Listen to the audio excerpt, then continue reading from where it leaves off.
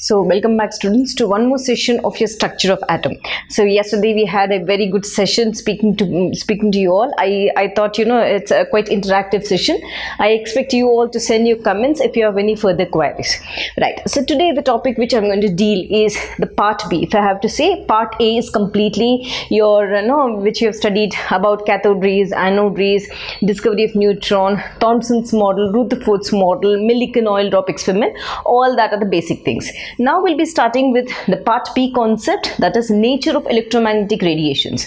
From now the topic which I'm going to deal has n number of numericals, different numericals from different concepts which are there. So CBSE wants you to learn every topic, learn the concept and do the numerical immediately. Fine.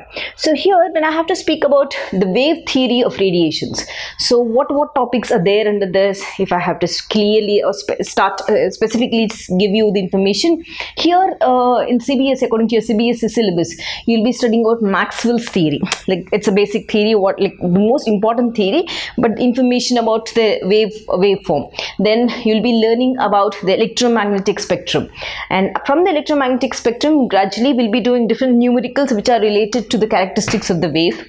Then I'll be taking you into a different topic, that is Heisenberg. If I have to say, it is not different, it is all related one after the other.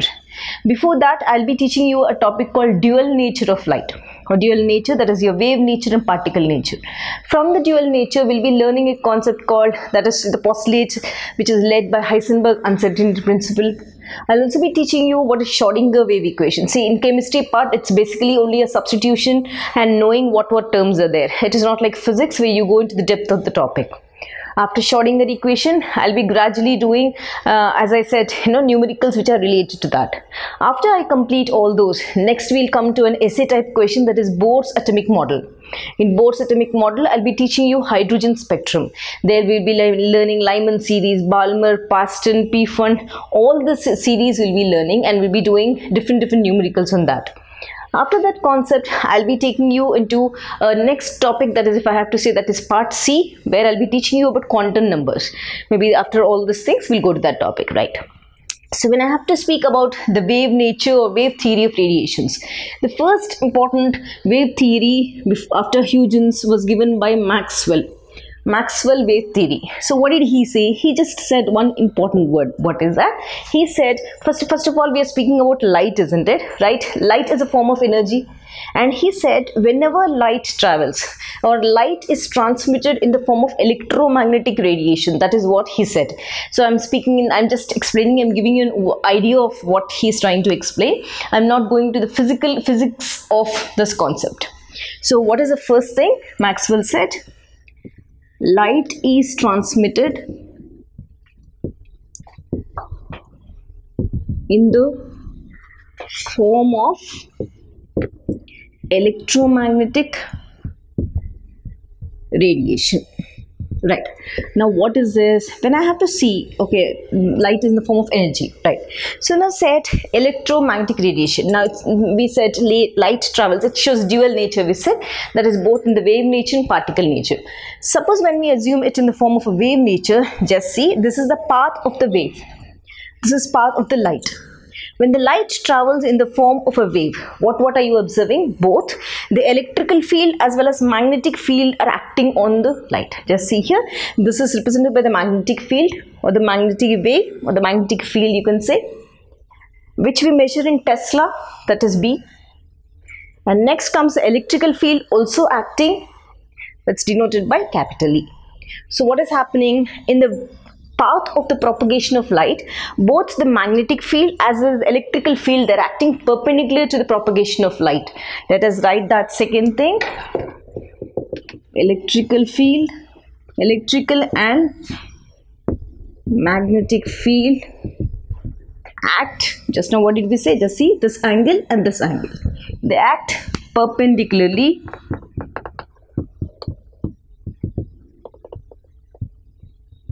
to the path of the wave Okay, this is also done. And after this, what is important? This electromagnetic wave, because both the electrical and magnetic field are acting, we call this as electromagnetic wave. And for this electromagnetic wave to travel, it doesn't require any medium, just like a sound waves, but it doesn't require any medium. Even in vacuum, the light wave travels. So that is the most important thing which is said. Electromagnetic wave travels in vacuum and doesn't require any medium, and does not require any medium. Okay, fine.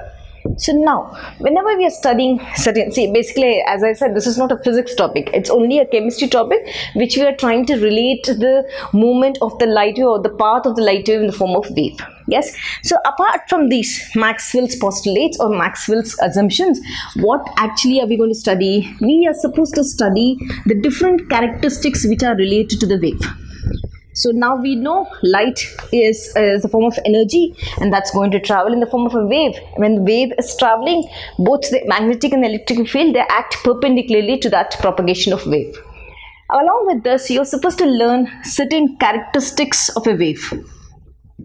Right? When you're learning characteristics, well, let's see what characteristics do we have. We are going to learn the different characteristics. This is again a grade 7th topic, I think, which you have already learned. You'll be learning characteristics like wavelength. So in second, you'll be learning characteristic like frequency. Then you'll be learning a characteristic called amplitude. We'll also be learning characteristic called velocity, and we'll also be learning a characteristic called wave number. So wavelength, as you've already studied, denoted by lambda. Your amplitude denoted by A. Your velocity denoted by small c. Your frequency denoted by nu. And wave number is the inverse of wavelength, that is nu bar. Isn't it? These are the different characteristics. So whenever you're learning your wave, you need to learn or know or have an idea of what all these characteristics. So let's come back and learn okay, whenever you're learning characteristics, I'll tell you some more thing. Whenever you're learning, definition nobody will give you. No teacher will ask you to write the definition. Okay, this representation also you very well know. What is important is the units which are related to this. And second important thing, how are you going to apply those units or the conversions of the formula in the numerical is important. So let me come back and start with the characteristics and the units.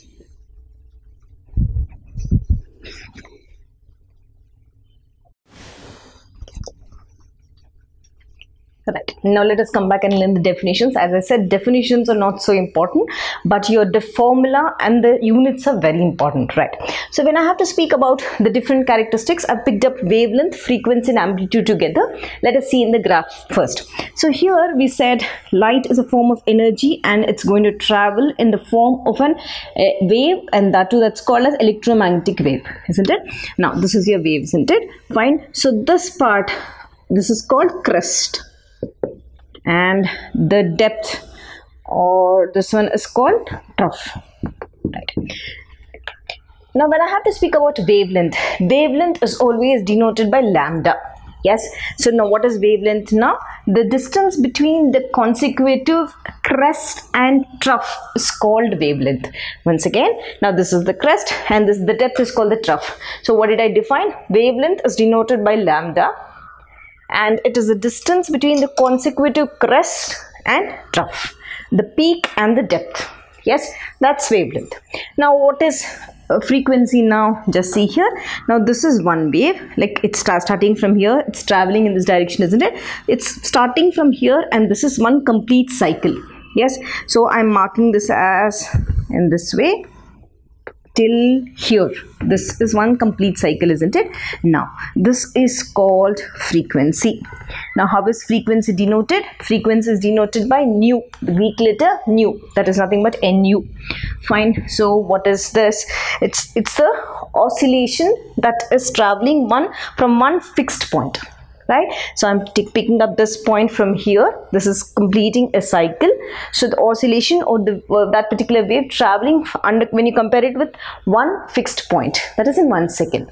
So you're comparing this part from one particular point, that is frequency. Next, when I have to come back to amplitude, now this is your wave, isn't it? Now what am I marking here? From here till here is called amplitude. What is this? Now the height is called amplitude. The measure of this particular height of that particular wave is called amplitude. Amplitude is always denoted by small a. Fine. So always this is measured in meters, centimeters and picometers also. Amplitude. So this is your concept. Now let's come back and see this table.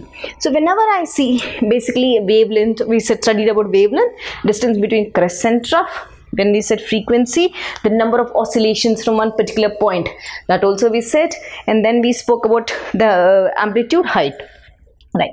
So wavelength, basically you've studied this formula, C is equal to nu lambda, isn't it? This is what we've studied. From the same thing you are going to do the numericals and derive the unknown quantity. So when I have to speak about wavelength, I'm taking out lambda. So the formula is for finding wavelength is C by mu or C by nu. So the units where the wavelength is measured, it is measured in angstroms, it is measured in nanometers, wavelength is measured in mu microns, it is measured in microns, it is also measured in picometers. So this is where your concentration should be. All these units, whatever we have given, angstrom, nanometer, mu microns and picometer, all the conversions you should know. Right? I did one concept dimension analysis in chapter 1. It's like that only. So 1 angstrom is equal to 10 raised to the power of minus 8 centimeters and 10 raised to the power of minus 10 meters, which is equal to that. So all the units you need to remember. Simple it is. Once you write, you will get to know. Next important thing, frequency, the number of oscillations across a point. So when I have to take again from the same formula, I've taken nu. So this becomes C by lambda. The units for measuring frequency is hertz or CPS. What is CPS? Cycles per second. So one CPS is equal to 1 hertz. Again, I've taken, it can be measured in 1 kilohertz and 1 megahertz also. So all the 3 units I have given here.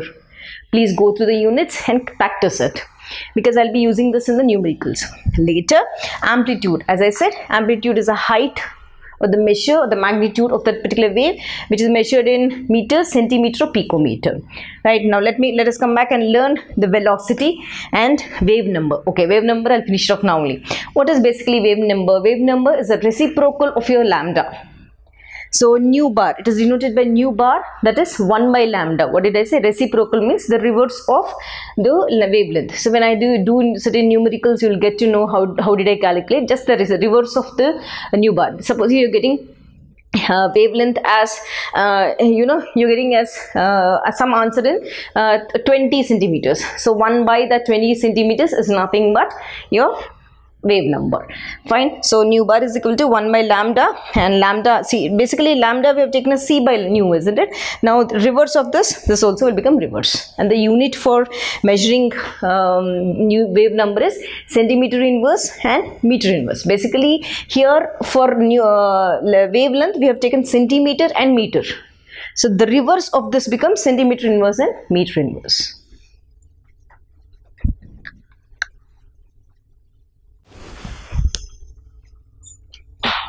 Right, so we have studied wavelength, we have studied frequency, we have studied wave number, we have studied amplitude.